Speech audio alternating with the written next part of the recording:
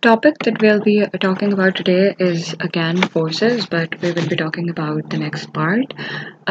This um, this presentation is basically be covering the second part of forces, which will be about the main three laws of Newton, first, second, and third. And moving forward, let's see what it has. So we're just gonna dive into the first law of Newton, and then I'll explain it very qualitatively. Newton's first law: friction and air resistance can cause a car to come to rest when engine is switched off. If these forces were absent, we believe that a body once set in motion would go on moving forever with a constant speed in a straight line. If you imagine that there is a car that is moving, let's just say you are driving that car, so you see that it's going to move or continue its motion until and unless it is stopped or it is decelerated by some external force. And that some external force is an opposing force, so we call it friction or air resistance. What if there is no air resistance, or what if there is no friction? Well, if there is no air resistance and there is no friction, then that means that the car will continue to move and move and move. Well, then if this is the case, then it tells us something, that if for a body if we want to make something stop, or if we want to put a car that is moving to rest, we need to apply an opposing force, or otherwise it will keep on moving. Similar is the case with everything around us that was once set in motion. So that is, force is not needed to keep a body moving with uniform velocity, provided that there is no opposing forces acting on it. That once you apply some driving force to an object, it will only get to rest if there is an opposing force set to it. And if there isn't any opposing force set to it or applied to it, then there will be no disruption or no change in the motion of that body. So that is basically what it tells. This idea was proposed by Galileo and is summed up by Newton's first law. Okay, now this is the first law of motion over here, and it's very important for you all to memorize this over here. A body stays at rest, or if moving, it continues to move with uniform velocity unless an external force makes it behave differently. Well, there are some things to note in this. A body stays at rest, or if moving, and then uniform velocity. Now, what does it exactly say? So they're talking about a body that is set to rest, right? That a body that is not moving, that is stationary. V is equal to 0. If V is equal to 0, A is also equal to 0, obviously. If it is rest for like a long time. Or if moving, continues to move with a uniform velocity. V is equal to some value. I just put X, and A is equal to 0. Right? So now we have one thing. And the other thing to note is that external force, unless an external force acts on it. So if there is no external force, then we know that F is equal to 0, right? So basically, Newton's first law says that a body will not change its motion, or will not change its motion if it's moving with the uniform velocity until and unless it is acted upon by an external force. And it is the same concept that we were talking about if a body is already moving in constant velocity and there is no opposing force acted upon it. So a body stays at rest, or if moving, it continues to move with uniform velocity unless an external force makes it behave differently. I've written these things because they are going to make sense in the next law of Newton, that acceleration is zero over here, acceleration is zero over here too, and F is equal to zero over here too.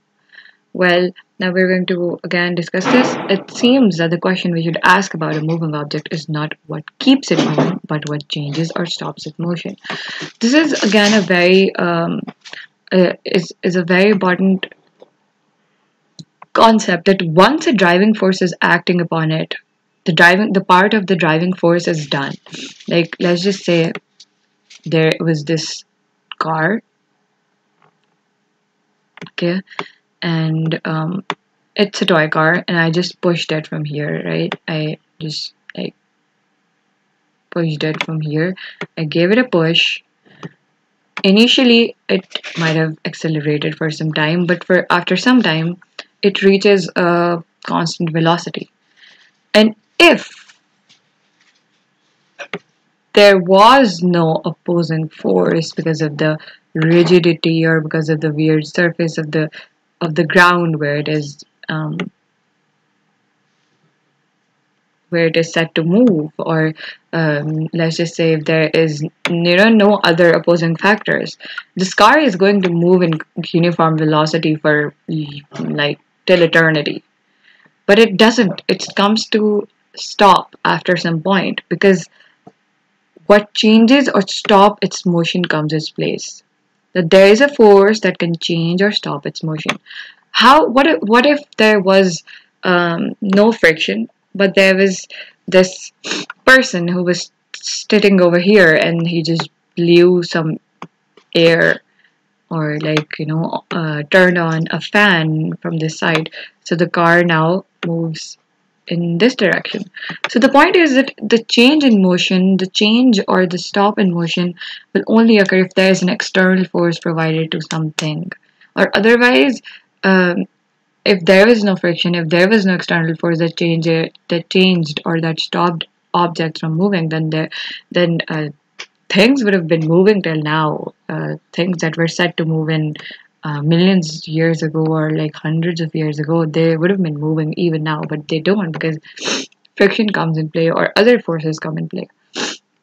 So the smaller the external forces opposing a small moving body, the smaller is the force needed to keep it moving with a uniform velocity. Again, that is simple. That if there is less opposing force, or if there is less retaliation from one side, so then that means that lesser force would be needed to keep it moving. Like less driving force would be needed to keep it moving. Yeah. Okay. Now this is a depiction of Newton's first law of motion. I was talking about a toy car. We can talk about this ball. This object, which is a football, is at rest. It is sitting on the ground. Unless this footballer comes and kicks it with an unbalanced force. By an unbalanced force, I mean that the resultant force is not equal to zero, that there is an external total outcome of the resultant force.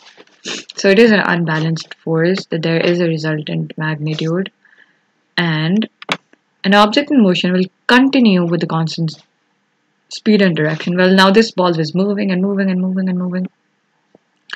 The footballer kicked it, and then it just kept moving and moving and moving unless and until it hit this goal over here, which is shown over here. And now this goal is giving it that braking force, or just causing it to stop. So this is the external opposing force, and this is the driving force. In both of the cases, a force was needed to set a body into motion or to make it stop. So this is one thing to note. Now we're going to be talk about some concepts of mass and inertia, because they are going to help us in the further topics. Now, Newton's first law is another way of saying that all matter has a built-in opposition to being moved, or if it is at rest. If it is moving to having its motion changed. Its property is called inertia. So the thing is that an object does not want to change its motion or does not want to be set in motion. So that's basically the point of it, that that there is a property of mass, that there is a property of all matter, that it gets rigid or gets stubborn when you ask it or when you try to move it or when you want it to change direction or when you want it to stop. In other ways, that if you want some matter or some object to stop its motion or to change how it is behaving or moving specifically, it will have to require some external force being applied to it. And this property that the mass opposes change in motion is called inertia, and we have studied that before. That mass is a measure of inertia, that the bigger the mass, bigger the inertia, bigger the force required to move it. Now we'll be talking about Newton's second law, and it is very, very important to be very clear about Newton's second law. Newton's second law of motion pertains to the behavior of objects for which all existing forces are not balanced. The second law basically states that the acceleration of an object is dependent upon two variables: the net force acting upon the object and the mass of the object. The acceleration of an object depends directly upon the net force acting upon the object and inversely upon the mass of an object. A force acting upon an object is increased, the acceleration of the object is increased. As the mass of an object is increased, the acceleration of an object is decreased. Sorry. Okay, now let's talk about this.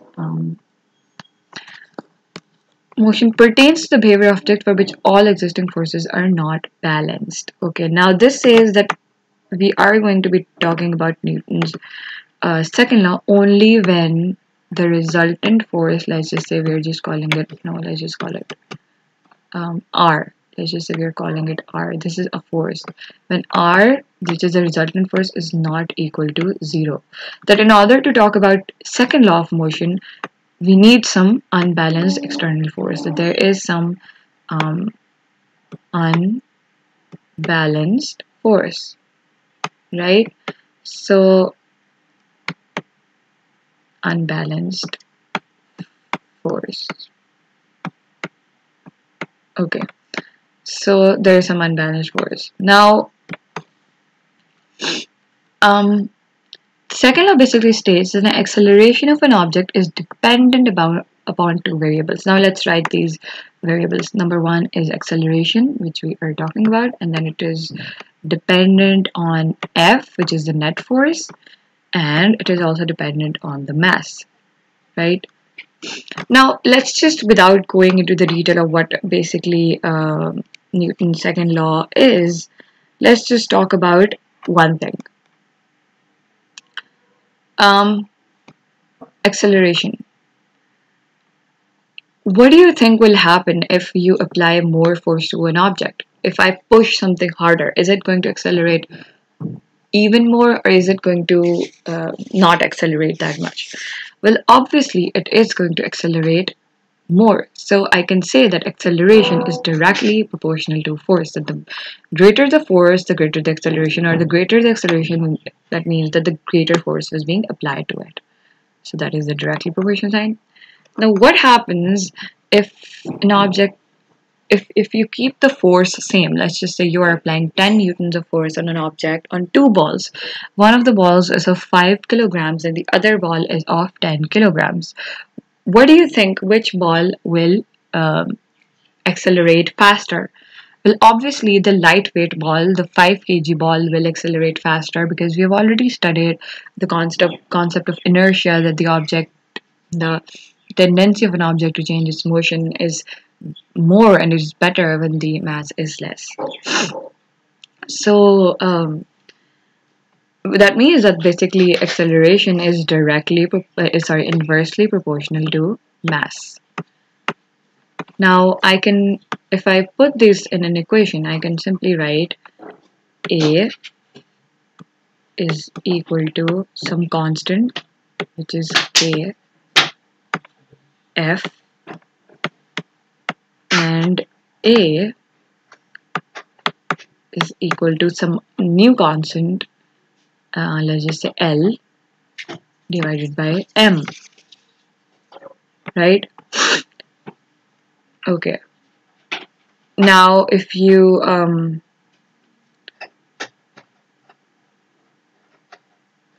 now basically if you look at them, you can simply see that this K over here is basically 1 by M, and this L over here is F. So that basically means that F is equal to M A, or that A is equal to F divided by M. So as the force acting on an object is increased, that this thing is increased, the acceleration of an object is going to be increased. That if the force is increased, acceleration is going to be increased definitely. As the mass of an object is increased, let's just say mass is increased, then the acceleration is going to be decreased. It's going to have the opposite effect. So this is basically the second law of motion, that the acceleration of an object depends directly upon the net force. Keep in mind that if the net force is zero, then there is no need for application of Newton's second law, because Newton's second law is only applicable if we're talking about unbalanced forces. So if an object is being applied to some external force, then definitely there is going to be some acceleration, and that acceleration will be directly proportional to that force. And if you increase that force, acceleration is obviously going to increase, and if you decrease that force, it's going to decrease. Now, another concept is that mass of an object, if you're not, adding something in it, the mass of an object is a constant value. It does not change in any location or any other things. So you can also use mass as just a constant, and neglect its relationship with the acceleration or force when we're talking about it, because there are very less ways in which, or very less scenarios in which you're changing mass to observe the change in force, or the change in acceleration. But most of the times we are observing the change of force or acceleration that are dependent on each other. Okay, now this is basically the second law of motion, that is commonly stated that the acceleration of an object as produced by net force again, which means that there is an external force, is directly proportional to the magnitude of net force. That the acceleration is directly proportional to the magnitude of net force. Another thing to note is that, yes, exactly, I'm just going about that they are going to be in the same direction. Let's see, in this law, or in this formula, F is equal to ma. If I let's just say write that F is equal to ma. This is a scalar quantity. This is a vector quantity, and this is again a vector quantity. So the acceleration of an object as produced by a net force is directly proportional to the magnitude of the net force. Well, now we know that if I increase force, I increase acceleration. What about the direction? Well, that's also pretty simple, because mass does not have any direction. Mass is just a magnitude. Mass is just a number. So obviously the direction in which we apply our force will be the direction of acceleration of the body. If there is this body, that I am applying force to, let's just say in this direction, then obviously it is going to accelerate or increase in speeds in that very direction. Okay, the next part of it says that it is inversely proportional to the mass of an object. That obviously if an object is very small, I shouldn't say small, I should say if it is very lightweight, then obviously it will accelerate less. It will not accelerate. Sorry, it will accelerate more than the object that was heavier. So there's that. The verbal statement can be expressed in an equation form as follows. The above equation is often rearranged to a more familiar form as shown below. The net force is equated to the product of mass times the acceleration. F is equal to ma. F net, that is implied because obviously we are going to take the final magnitude of the force.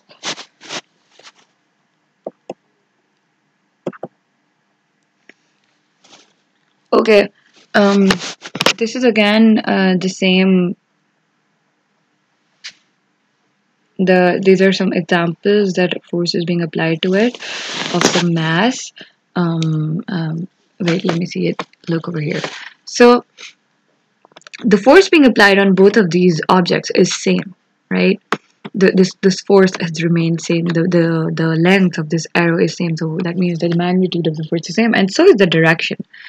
But over here, the basketball is obviously has far lesser mass than the than this huge jeep. So that is why, because of the lesser mass, its acceleration is so much greater.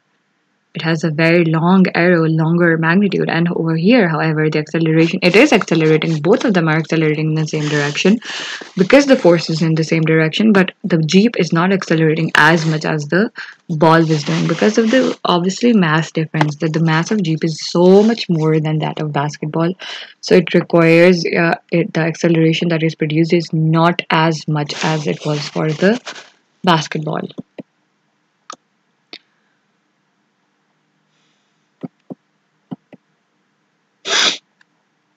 Now, this is the Newton's third law.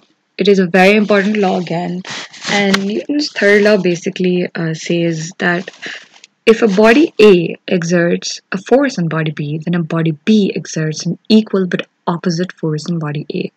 Now, it's a very overused, or it's been talked about. This law, people talk about it a lot, that every action has an equal and opposite reaction. But there are so many things that are to be noted when you are talking about that. The Newton law, third law of motion, basically says that the forces never occur singly, but always in pairs, a result of action between two bodies. Again, that action and reaction forces. For example, when you step forward on rest of your foot pushed backwards on earth, the earth exerts an equal and opposite force to forward you. Now, these all things are very easier to say, but it's very important to actually understand them. Now, if let's just talk about this. I'm sorry. Wait.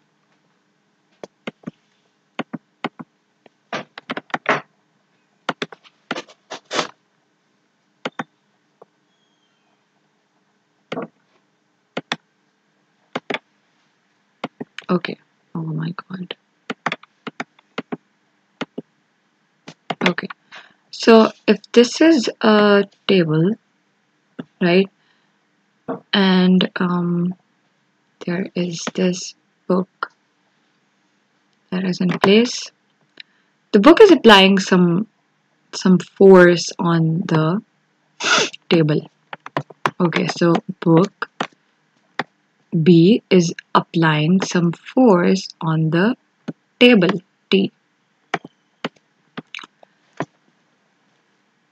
Now the third law says that there is an equal but opposite force on body A from body B too. So that means that the T is also applying the same amount of force on body B. Now this is not equal to this does not mean that the object is stationary because of that. The thing that we're talking about is that if B applies a force on T, T also applies the same force on B. So that's basically what I'm saying. That and look, so the table is applying this force on this book, right? Okay, now three things to note, I'm sorry, that these forces are in opposite direction. Number two, that they are being applied on two different objects, because if they were being applied to one single object, then they would always cancel out each other, and then there would be no resultant force. Okay. And third thing is that they are in same magnitude. Now, over here it might get quite, in this table and book example, it might get very tricky because the book is not moving and the book is stationary. So you're like, maybe because they cancel out each other and that is why the book is stationary. However, if you look over here, this is a balloon, and as first, initially it had a clip on it, right? It had this it had this clip over here attached to it.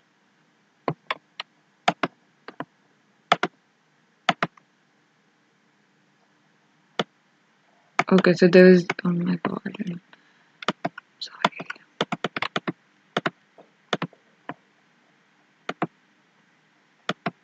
So there was this, just imagine that there was this clip over here which is keeping the air taut inside the balloon, right? When it took this clip apart, obviously the air rushed outside and applied this force on whatever I just say surface was over here, or even on the air, right? So the air rushes down, it applies this force that is marked downwards, and the reaction is that the balloon goes up. This air, it applies a reaction force on the balloon. The balloon applied this force on the air, and then the air applied this reaction force on the balloon. Now, the reaction is pretty visible on the balloon, but it is not as visible on the air because it is a very big, vast object, or medium, whatever. So the point is that they don't have to cancel out each other, but they act on different two bodies. They act in opposite direction and they have same magnitude. So I'm going to read that again. For example, when you step forwards, from the rest of your foot push backwards on earth, and the earth exerts an equal and opposite force forward on you. Two bodies and two forces are involved. Okay, we know that, one on which one of them will be the action force and the other one would be the reaction force.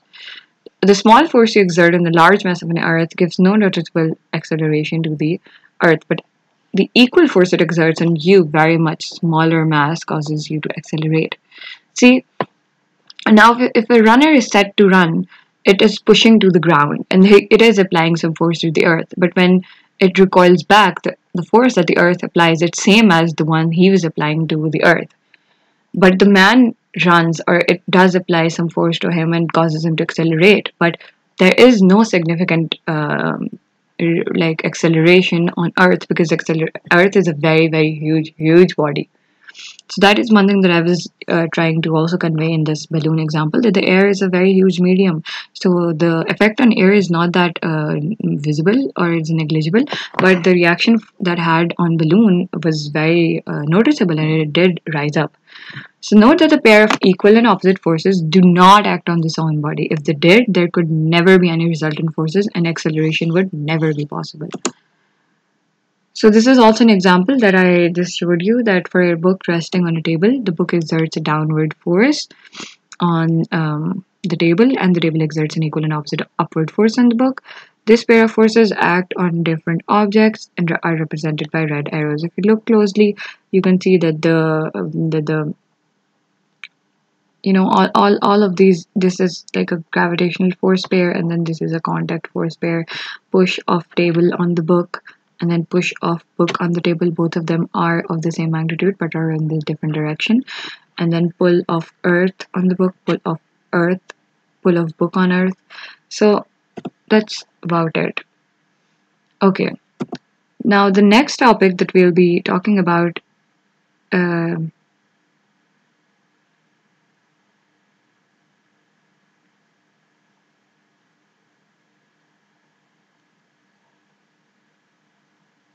yes, the next topic that we're going to be talking about is basically terminal velocity, and it is a very, very important topic. I've been talking about giving some hints about it when we were talking about free fall, and also when we were talking about air resistance, but now we're going to get into it really in detail. So, air resistance. So we're going to be talking about terminal velocity. When an object falls in the air resistance The fluid friction, that is, that if an object is falling in a fluid, and air is also a fluid because it's a gas, and fluids include gases and liquids, the air resistance opposing its motion increases as the speed rises, so reducing its acceleration. Now, the thing is that as an object is falling through the air, initially we know that the one force that is being exerted on it is just it is simply its, what do you call it, the weight or the gravitational acceleration. So 9.8 meters per second square is its initial acceleration. So as I told you earlier, that the air resistance has this property that it tends to catch up with the driving force, or with the basic force that is causing something to accelerate. So the air resistance opposing its motion increases as the speed rises, so reducing its acceleration. So, okay. Eventually, the air resistance acting upwards equals the weight of an object acting downwards. So when the weight, which is the driving force, becomes equal to the air resistance that was acting upwards, they both become equal, then the resultant force becomes zero. And so basically the gravitational force, which is the weight, it balances the frictional force, which was the result air resistance. So now our resultant force is zero, and we know that an object was moving. So if its resultant force is zero, so that it will be moving in constant velocity, and that constant velocity is called terminal velocity, whose values depend on the size, shape, or weight of an object. A small dense object such as a steel ball bearing has a high terminal velocity and falls a considerable distance with a constant acceleration of 9.8 meters per second square before air resistance equals the weight. However, if you are talking about a raindrop or an object with a large surface area such as a parachute, it has a lower terminal velocity and only accelerates over a comparatively short distance before air resistance equals its weight. A skydiver has a terminal velocity of more than 50 meters per second before the parachute is opened. Objects falling in liquids behave similarly to those falling in air because we are talking about fluid friction, that is air resistance. Okay, now this is a very important graphical picture representation of what basically happens. So this skydiver is, at this point, the skydiver is not moving, so there is no air resistance. Okay, now it is set to release. Initially it just set to release, it's not moving. Okay, now it is accelerating. As the skydiver begins to fall, velocity increases because of the downward force of weight. This is W. So the air resistance also increases. Now this is air resistance, and it's very small in the start. So the diver is comparatively still, accelerating. Okay. Now what happens is that eventually the skydiver reaches the speed at which air resistance equals terminal velocity. Now this air resistance increased until analyzed it became equal to this red arrow. So now W is equal to the air resistance. Let's just we call it F. So W is equal to F. Parachute opens. When the parachute opens, the air resistance increases. So it is bigger than the downward force. So the skydiver decelerates. Now, as the parachute increases, now the thing is that the parachute has a lot of surface area, like it's something like this in real life. So there is more area for air resistance to be applied to. So obviously the air resistance increases. And now instead of accelerating as it was accelerating in the start, now it's doing the opposite thing. It's basically decelerating. So the skydiver decelerates, so the air resistance decreases until it is same as the weight. So the skydiver stops decelerating and reaches a slower terminal velocity. As he arrived just in time to blow out the candle of his birthday cake. Well, that's something that they're saying that this happened. Okay. Now we're talking about this parachutist jumping from an airplane. Initially, over this point, it is accelerating at 9.8 meters per second square. And initially it's straight, but then it goes into this plateau-like shape. We know that the air resistance is catching up, and now, oh no, it just became equal the to the what do you call it to the air terminal velocity. The first terminal velocity when the parachute was not open, and the resistance has that just caught up with um, the air resistance has just caught up with the weight force.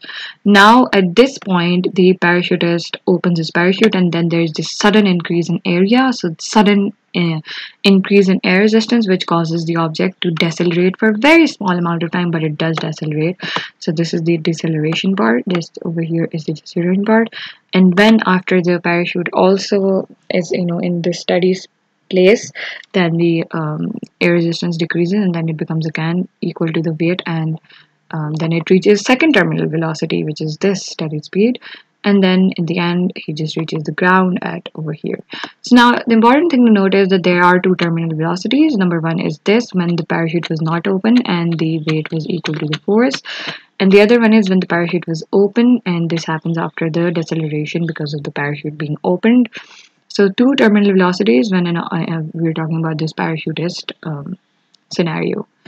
That's about it for now.